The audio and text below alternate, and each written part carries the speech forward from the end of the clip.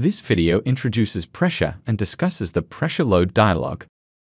Pressure stimulates the effect of an evenly distributed pressure on the surfaces of an instance. Similar to a bearing load, pressure is only applied to instance faces.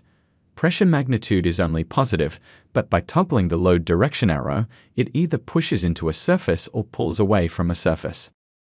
Use cases for pressure loads include measuring the impact of trapped fluids as well as the strength of submerged structures.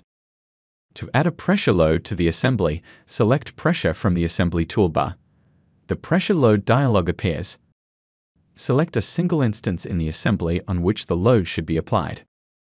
Next, establish the faces to load. The loads must be applied directly to the instance faces. Any number of faces may be selected, but they must all belong to the instance selected in the instance field. Pressure does not have a load region checkbox, but does require you to select faces to load.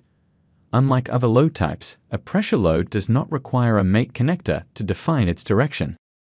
Only a single magnitude entry is required. The magnitude units may vary and are set by the document's workspace units defined as pressure default unit or from your account preferences. With this document's pressure default unit set to pounds per square inch, the default value in this load is 1,000 pounds per square inch.